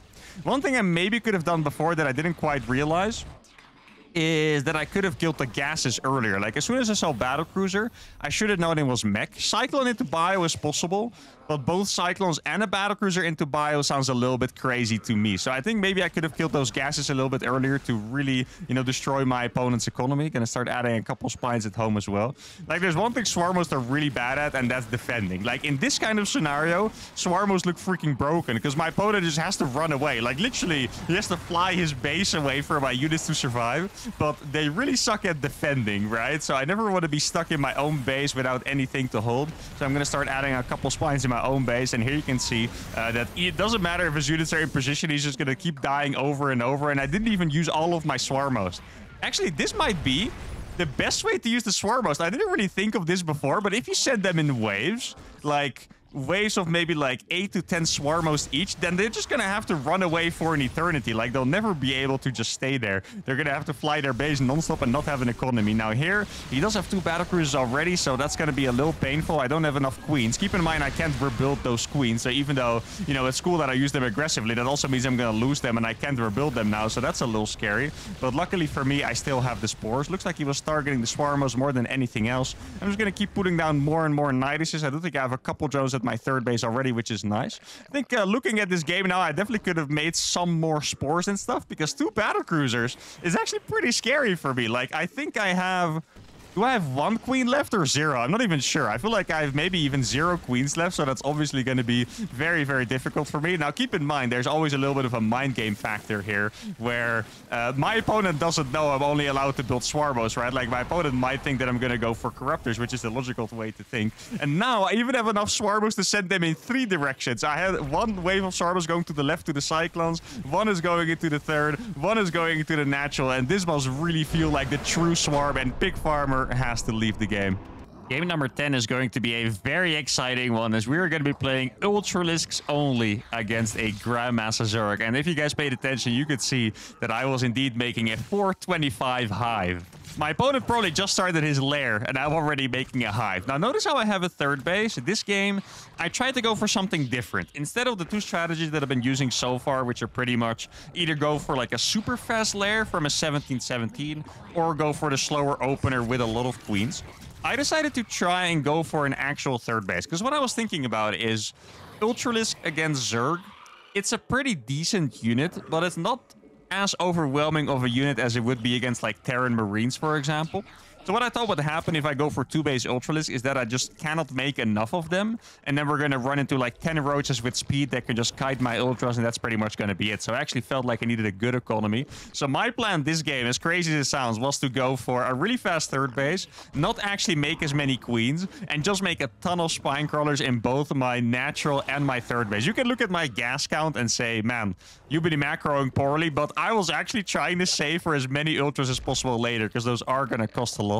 So there is the Nidus. I'm going to try doing a lot of Ultralist Niduses. I really think against Zerg, if you... Well, actually, this kind of goes for any race. Like, Ultralisk is a good unit, but if you're just going to walk it across, most units are going to be able to counter it by just kiting. For example, Stalkers, which Protoss makes most of the time, would be able to shut that down. Roaches with speed, Marine Marauder even. Well, Marines wouldn't do enough damage, but Marauders would. So here I'm gonna lose my third base, but actually I'm not too unhappy with this. I feel like it would be way more devastating if the opponent went for more of a killing blow. Like, let's say he got these in the main base where there's no spines. That would be way more devastating, but instead I can use my drones to wall him out. I'm gonna be able to kill a lot of roaches. I'm gonna keep over 50 drones alive. I already got my Ultralisk cavern on the way. So all in all, ideally I would have kept the base alive, but also didn't really think it was that big of a deal.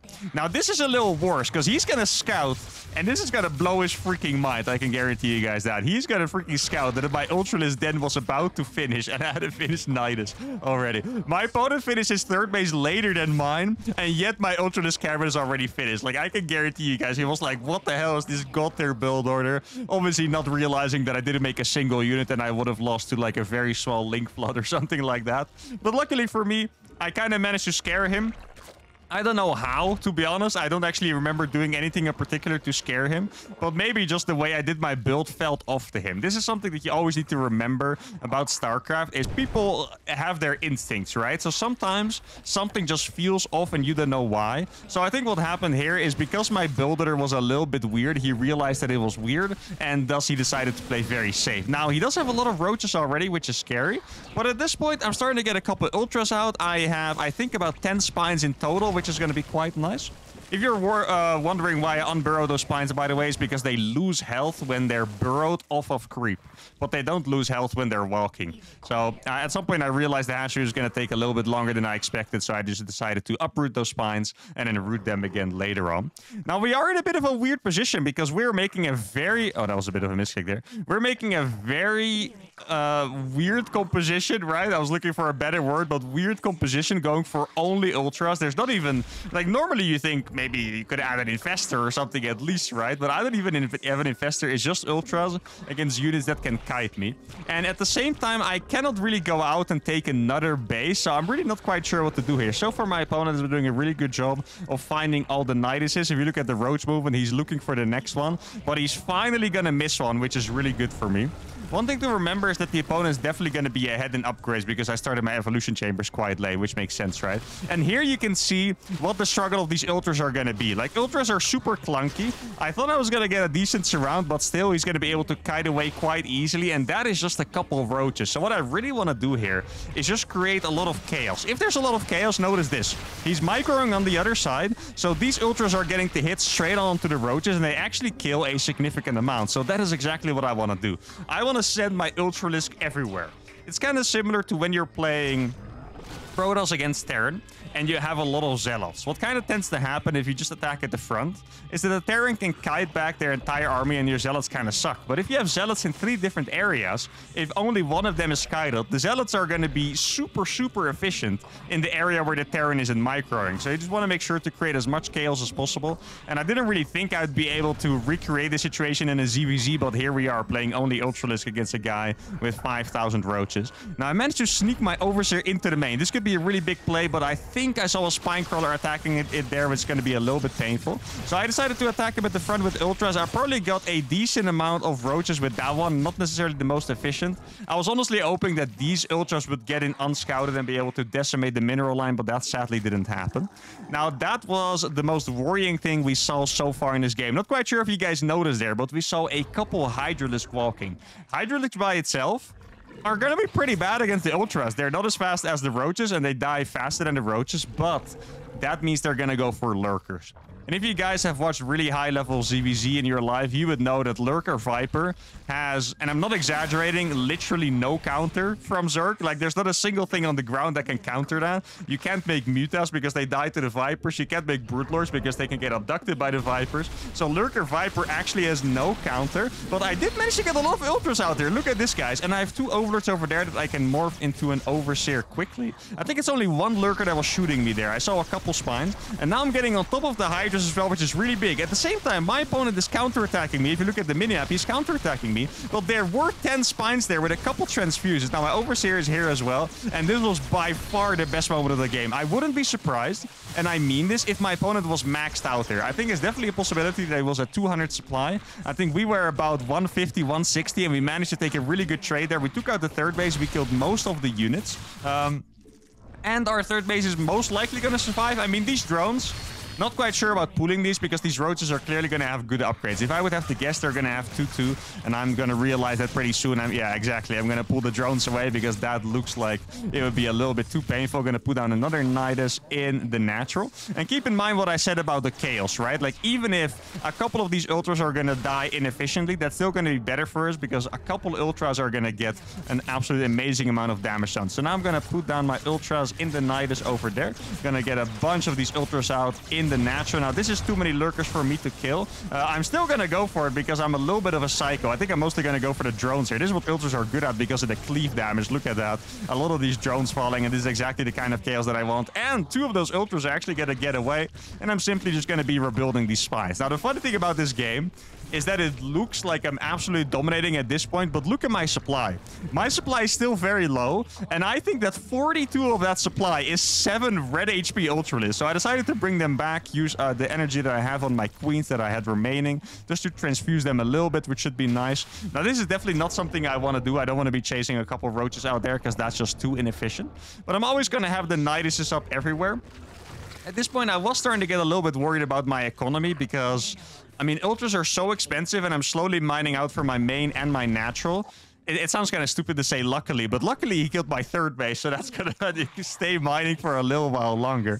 Now he's going to try to attack me with Lurkers, which is obviously going to be a good idea. With the range upgrade, they easily outrange spines, so that's going to be a little difficult to deal with. But I knew that he had at least 1 Lurker there left, so I'm going to kill that Lurker with the Overseer and the Ultras and counter-attack. I mean, if I can kill his 3rd base, that's always going to be really good for me because I do still have that base on the right side, so our mining is going to stay pretty efficient. Now, the thing with Lurkers is that they're super good against Ultras, but if they're exposed without any cover and you get like a decent surround, you can actually destroy the Lurker. So the fact that he's leaving them unattended like that could be pretty good for me. Now notice here I'm once again doing the move where I click a couple Ultras to the other direction just to create chaos, right? So the Roaches on the top side obviously got absolutely destroyed by those Ultras, and it was just because he was focused on the micro at the bottom. And now we're going to attack this with the Ultras. The Lurkers are not quite as fast as the Roaches, at least when they're off creep. He might try to burrow them again, but this is going to be a really big move, guys. He's running away, and what he's doing is he's getting his army together. So I'm going to go for an absolutely massive surround. My Ultralisks are very low HP, so this is risky. I'm trying to click my Ultralisks around to minimize the splash damage, and it looks like we're doing well enough. I'm really trying my best to split these, but it's freaking hard. But the surround looked pretty good in the end. I could have done a little bit better at actually preventing the movement there and catching the ult or catching those Lurkers, but it was still a pretty good move. Now we're going to be attacking into the Lurkers here. I was trying to target them. We killed 2 of them with 1 swipe, but here you can tell the real power of the Lurkers. They are so freaking strong. I didn't bring my Overseer close enough there, so that Lurker's going to escape, but we killed every single Lurker besides 1 and potentially another one that he had hidden in his natural or something, and our economy is still intact. Our 3rd base is alive, albeit it didn't really have mining for most of this time, but his 3rd base is alive. Or our 3rd base, and his 3rd base is not. Well, he could have rebuilt it at this point. I don't think I've scouted it for a little bit. I was also trying to think about scouting the hidden expansions because he might have... excuse me. He might have a base in the top right, for example, that I don't want him to have for free. But judging by his unit movement, it does seem a little desperate. Like, so far, I feel like he was doing a really good job with the kiting and stuff, but now he's just kind of sending his Roaches all over the place, trying to get some desperate damage. Now, this is going to be very sad, guys. If you're ever wondering what the weakness of an Ultralisk is, it's a base like freaking this. Oh my god, that looks so sad. I'm actually gonna have to walk my spines over because the Ultralisks are too fat to fit in there. That is actually, yeah, a little painful. I was watching this and I was like, oh my goodness, who designed this base, guys? How could they? Nah, just kidding. It's obviously fine, but this was a little bit of a painful moment because we had such momentum. Things were going so well. And then this spot on the map existed where 3 Roaches get us absolutely annihilated my entire base because my Ultralisks don't feel like passing by. So that sucked a little bit, but we still have enough Ultralisks. I'm gonna go ahead. Oh, that's going to be a really good fight for us because the Lurkers are exposed. If I get 4 Lurkers, that's absolutely freaking massive because he doesn't really have the economy to rebuild those. I would get on top of the Hydras as well at any point because the Hydras, they... Oh my god, look at that. They got absolutely chopped up. We're going to kill a couple more Lurkers, I believe. And we might now finally have enough units to break this base. Like, it's really been hard to break this base with the spines and the Lurkers. There's another Lurker in the back there that I can kill. I'm killing the Morphing Lurker as well. And once this base is gone, he's actually going to have literally 0 economy left. We cleaned out the Roaches in the bottom, which means that our economy is going to be intact and he's never going to have anything to break it anymore. And it really looks like we're going to do it. We beat a Grandmaster Zerg with Ultralisk only in yet another masterpiece. There are only 2 games left, and this is going to be one of the craziest ones. As you can see, we were making a 240 macro hatch in the main base. And that's because we are going to be playing queens only against a Grandmaster Terran. Now, this is a strategy that people have asked me to do before, but I don't think anyone could have really anticipated me to try this against Grandmasters, because this is pretty crazy. So this is the strategy, right? I want to do a pretty fast Nidus with only queens. So I already have the lair building. I only have 1 gas because queens only cost minerals, drones only cost minerals. I think literally my only thing that I'm going to spend gas on is Niduses and potentially upgrades, right? And maybe if I want to go to a high for some reason for more upgrades, then I guess that too. But besides that, we're only going to be needing minerals.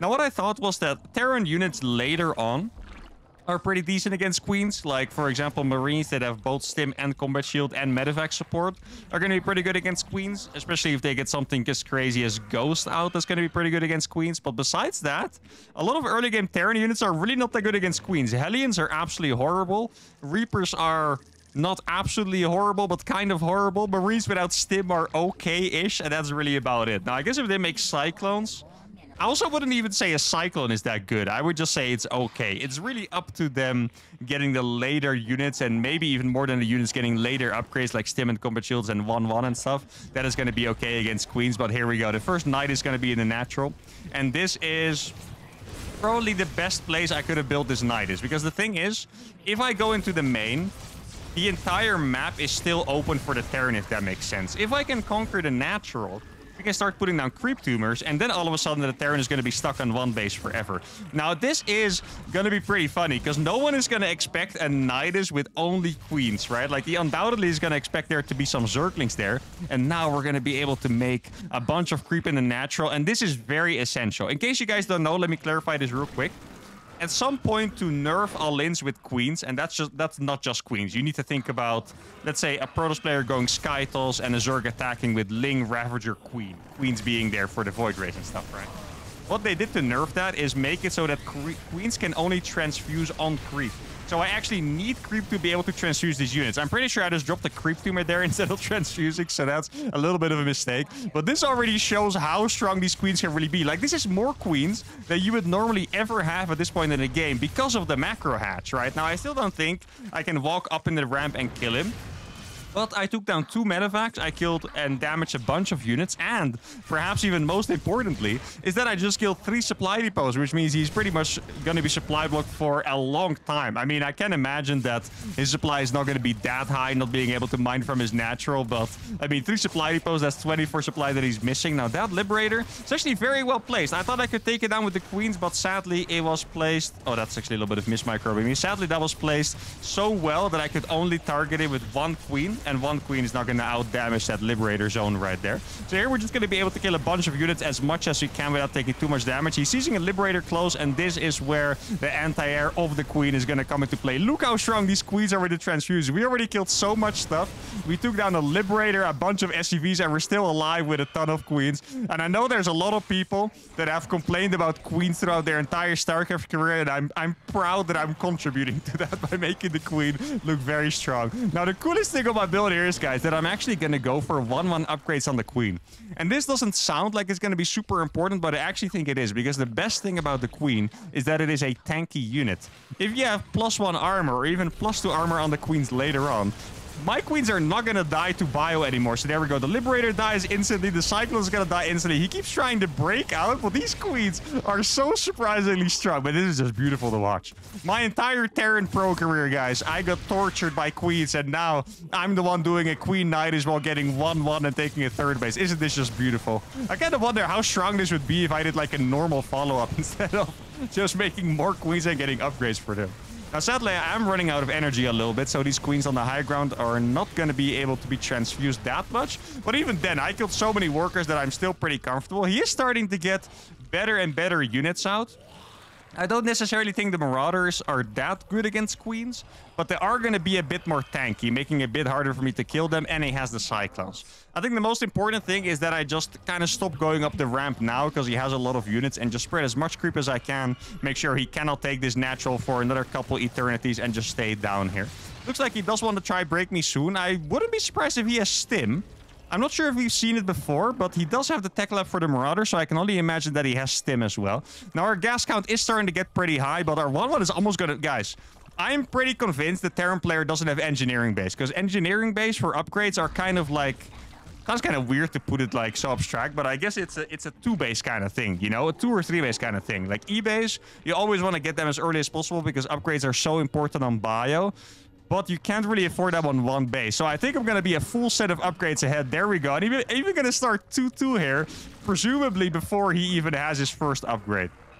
Now, I do think at this point, since he's going to get stim, he's going to be able to break out of his base. Oh, he does have a couple of Marines. I didn't see that coming at all. That's a little bit of my mistake. I could have done a better job of micromanaging my overlords. I do have enough queens to deal with this, so that's nice. But it's always going to be a little uncomfortable to have to pull the drones away. The best thing about the queens in this kind of defense is always going to be the anti-air, because you don't want to lose the medevacs. If you lose the medevacs, that means your army is going to be stuck there. You always need to evacuate immediately. The only time you fully commit is when you think your army is better than the queen, so you give up the medevacs just to have your marine stim into the natural. So actually, 2 of these queens are going to survive, which is pretty insane. But he does, you know, manage to break down and get his natural now, so that's going to be a little painful for me. He also has the stim drop still at my 4th base. You can see it on the minimap. It was just moving towards my ramp. Should pop out momentarily. And this is probably the scariest point of the game. Like, our economy is actually not that great. Like, it can be confusing to see because I do have 3 bases, but I've spent so... Look at those queens just going against the medevacs. It's beautiful. Did do a little bit of a missed target fire there, so I don't get the second one, but it's still really good. Now he's going to try to break down here and kill this Nidus area. I do want to trade as much as possible because I don't want to, like, you know, get into a fight later on when he's max. I do also have the upgrade advantage here, or at least I imagine I have the upgrade advantage. And even though this doesn't look that great, I'm actually pretty happy with this. If you look at the health of his units, it doesn't look that healthy, and he still hasn't been able to take his base at the same time, right? And maybe this can even buy time for me to get my 2-2 out, but this was definitely risky. What I was going to say is that my economy looks buzzing, but I've spent so much money on queens. Like, I don't have a lot of money at all, but I still don't have a lot of drones. Like, normally at 10 minutes, a Zerg would have like 90 drones or something ridiculous, have an absolutely massive economy. But I've spent all of my income, all of my allowance on queens, if you will. Now, he still doesn't have a base, which is fantastic, but we do need to saturate that 3rd pretty soon, else we might start being in trouble. That was a bit of an ambitious creep tumor there, but I don't think he saw it. No, he is going to kill it. Okay, that would have been really nice. Or actually not. You can see it on the minimap. The creep tumor is fighting for his life, guys. There we go. And now we have 2-2. Against... I should have done a better job of clicking his units. Maybe I was just a little bit too confident, but I was just pretty sure he wasn't going to have upgrades here. But I think we're going to be up by 2 sets of upgrades. I'm going to start a hive. I actually said that initially, but I'm going to start a freaking hive so we can maybe get 3-3 at some point, which is absolutely ridiculous. Now, I don't have a lot of pressure on the map anymore. I lost all of my Niduses. But I do still have a significant amount of queens. We can see with the overseer on the minimap that the Terran is going to be attacking us. And here, a lot of you would say... you're dead, right? Like, that is a big Terran army with stim and tanks, and you only have queens.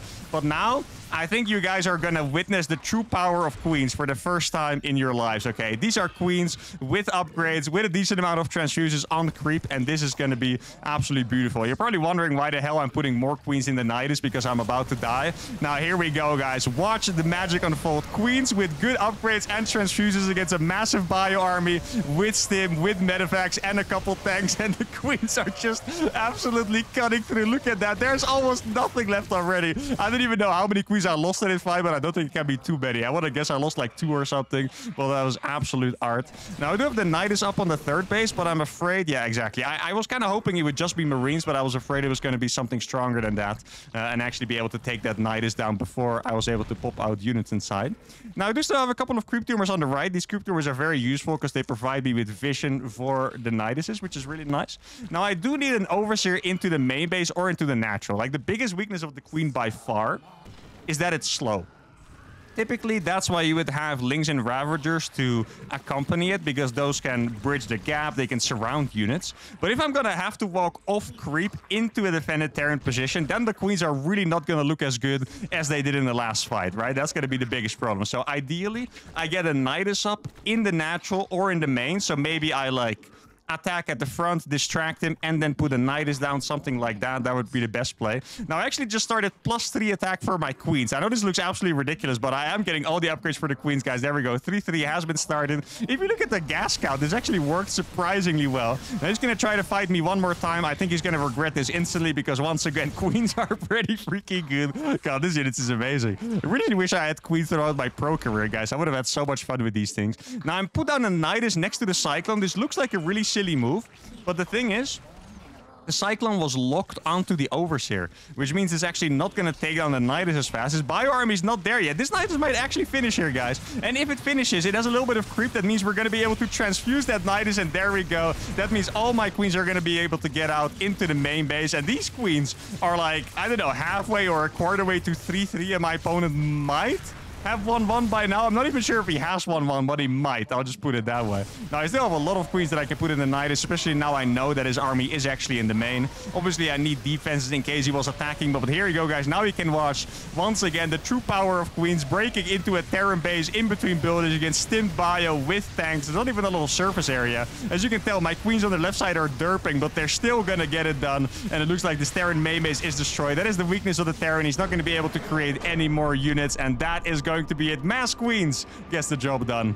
And the final game is going to be drones only. Initially, I didn't think this was possible. I had a couple of ideas where I went for a proxy hatch and then do like a spine crawler rush with one queen making creep tumors, but it didn't really seem to work out that well because you need links to get into the base, else they just shoot your spine crawlers down. But then I got a message from a Grandmasters called Ashkal, and he sent me some replays and even wrote me a guide on how to work a rush against Protoss. So here we go. Initially, honestly, I'm going to put it very bluntly, I kind of thought he was full of shit. But actually, I tried it a couple times and I didn't win that often, but sometimes, you know, I did get a nice game out of it. So here we go. So the point is, you can do a double extractor trick.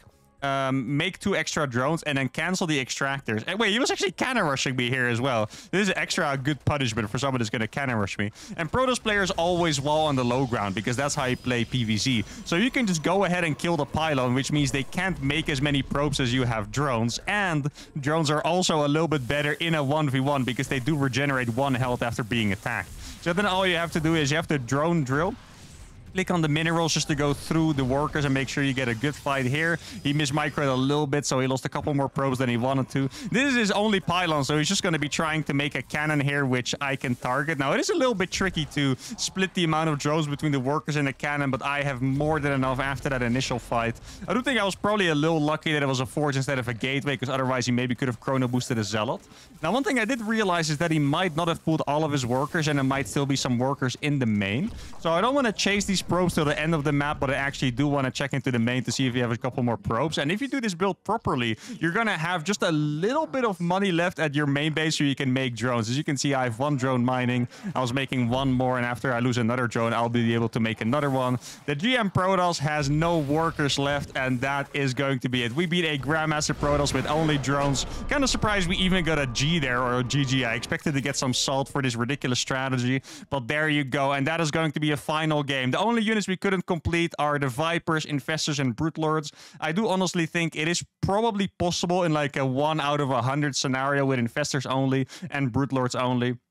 But I played so many games, I played so many epic ones, and that's going to be it for today. I hope you guys really enjoyed this little saga. I did it first with Terran, then with Protoss, then with Zerg. The Zerg was probably the hardest one, the Terran probably the easiest one, but they were all incredibly hard. Thank you all so much for watching. Hope you really enjoyed it. If you did and you're still here, you're an absolute legend. Make sure to give the video a like, subscribe to the channel, and I'll see you all for the next video. Adios.